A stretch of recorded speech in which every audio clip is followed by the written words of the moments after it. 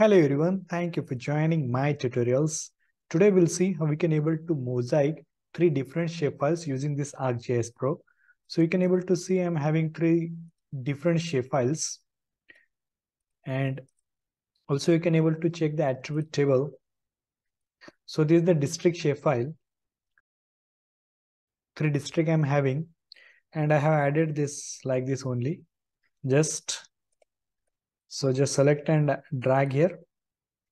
So this three district I'm interested to merge.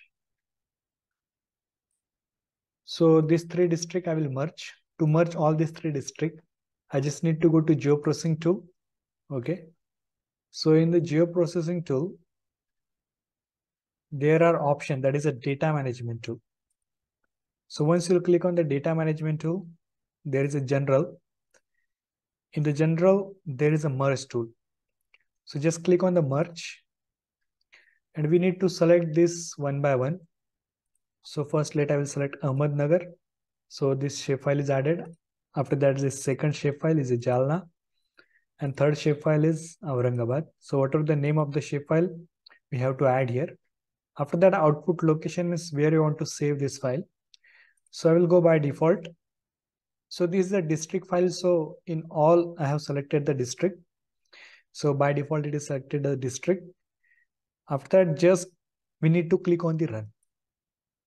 So once you click on the run, you will see all the three files will merge here. Okay. And now if you want to see them differently, you can just right click, open attribute table. You will see all the three districts is added here. And now just right click, go to symbology, and click here as a unique values. Okay. Then on the what basis you want to change it, like a district or anything that you need to select, and just click on your favorite color ramp. So this is very easily we can able to merge all this file. And if you want to add a label to it, just right click on the labels. So you can able to add a label here. Okay. So this way very easily we can able to merge multiple files using this merge tool. If you are having a raster data set, then you need to use a mosaic tool, but we are having this vector data set, so we use a merge tool. If you are having any doubts, you can just ask me in the comment sections. Thank you.